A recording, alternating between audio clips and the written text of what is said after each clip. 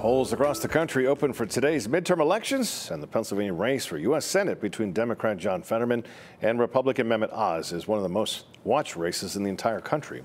The two candidates holding election night events on opposite sides of the state. Mehmet Oz will be in the Philly suburbs in Bucks County. John Fetterman will watch results come in from Pittsburgh. And that's for Fox 43's Harry Lee joins us live with a look at what we can expect tonight from the U.S. Senate race.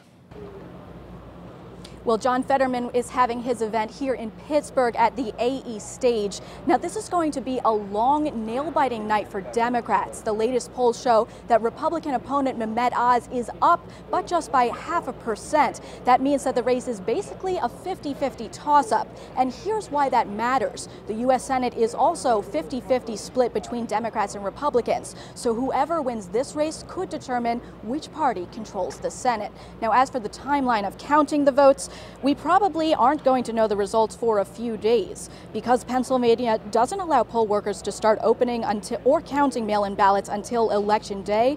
It took 4 days to count enough votes to call the race in the 2020 election.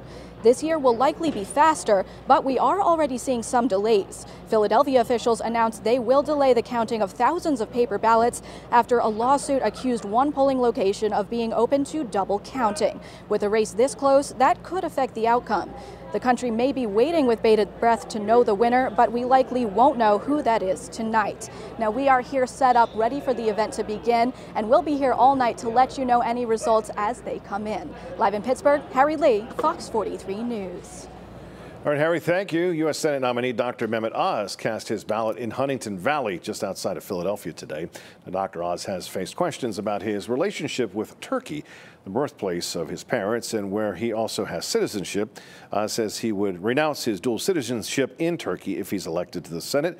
Again, the results of this race could impact which party controls the Senate, and polls show the race very, very close. And again, we may not know the winner of this race for several more days.